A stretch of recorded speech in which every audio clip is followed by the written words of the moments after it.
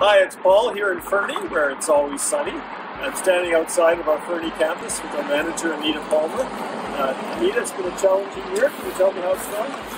Well, Paul, first of all, I'm happy to welcome you here to the Out Valley and sunny Fernie on this gorgeous day. It has been a challenging year, a challenging COVID year. We have recovered nicely, and we currently have 17 non-residential school training students. We have 54 adult upgrading UA students currently working on online and with some access to the classroom.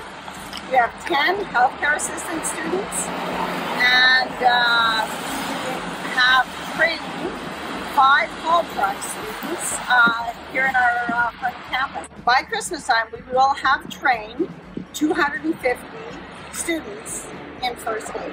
So we have been really quite busy once we got going. That's great. Now, can you teach me how to drive a haul truck? Yes, let's go and see what we can do. For today, we are going to actually go right through and get started and get to work. And we're going to start and let the truck roll ahead. And we're going to come around to the left. And we're going to come around and get a little bit the loader. I want you to come to the left.